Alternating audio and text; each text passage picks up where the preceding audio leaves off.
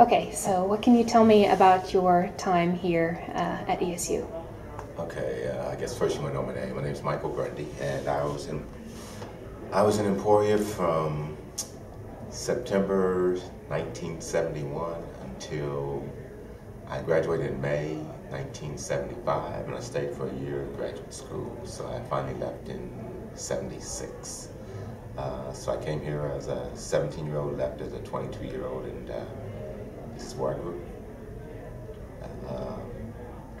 And what was best about Emporia probably was I got a chance to fulfill my desire for learning. I like to learn. I like to read a lot. And we had a cool library, and we had cool people, and it was a good place for me to learn. It was also good for me to find the frat. I remember Kappa Alpha Psi, and that got me a lot of friends, and gave me a chance to live in the dorm and frat house and live off campus and have all those different experiences. What are some of your favorite memories living in the frat house? Probably the favorite ones would be,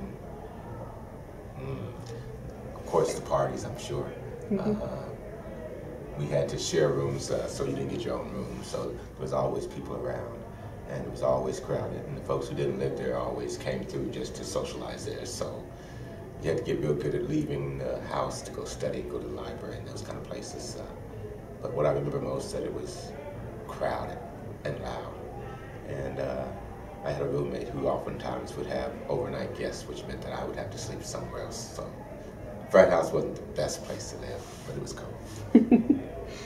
So you mentioned that you were an author. What kind of books have you written? I've written 3 books, and I write books because I do motivational speaking. And motivational speaking, they always tell you that it's good to have a good book to go along with it. So my first book was called Lessons I Learned About Life. It's just a lot of motivational messages, things that I wrote for my nieces and nephews. They don't listen to me now, so I figured when I'm dead and gone, they'll have a book that they can go to and refer to. So that was why I wrote that one. The second one is a book of quotes called Messages, and that was because people told me that the first one was too long for them to read, so I figured, well, I'd give them something shorter that they could read, so they could just sit in the bathroom and read it and do it in short spurts.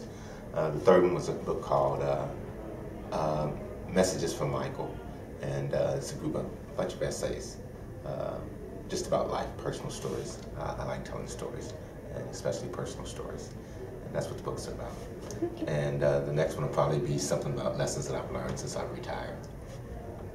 Sounds really interesting. How did you fall into writing? Came as a part of, like I said, big speaking. Because I was doing motivational and public speaking, a lot of what I would hear from people is, do you have a book? Do you have a book? Why don't you write that down? So that's how I ended up doing it. And what you end up learning is any and everybody can write. It just takes a lot of discipline just to do it every day to come back and do it. So if you've got the discipline, then I think you can be an author. And then if you also don't worry about everybody reading every word that you wrote or getting everything perfect. Sometimes the hardest part is just knowing when to just stop and save the rest for another book. Okay, any other memories or things about ESU campus or even outside to the whole Emporia community that you'd like to talk about? Well, when I was in Emporia, I was a wrestler. And I came here, matter of fact, on an academic scholarship as well as a wrestling scholarship. And I wrestled here for a couple of years. Then they came up with a thing called Title IX. I don't know if you've heard of Title IX, but Title IX is for women. We spend the same amount of money on women's sports like we do men's sports. And with that, we got rid of the wrestling program, and we got instead women's volleyball and women's basketball team. But if you're going to make it equal, then somebody sometimes has to sacrifice, and that was my sacrifice. And I had offers to go to other schools, but by then I was too ingrained in Emporia, and I wasn't going anywhere. But it was cool. I've had a good time in Emporia. It was a good time for me. Yeah. Well, it's a shame about the wrestling program. It sounded really interesting. It's only a shame if you don't think it's good for women to be in sports, and I think it's good for women to be in sports. And if you think about it, my college wrestling career was just going to go that far, just as far as college. I wasn't going to be one of those WWE guys jumping off the top rope and doing that kind of stuff. So that's okay. And from what I remember, we ended up having some really good women basketball teams and women volleyball teams as a result of that too. So it was okay. Okay. All right. Good enough.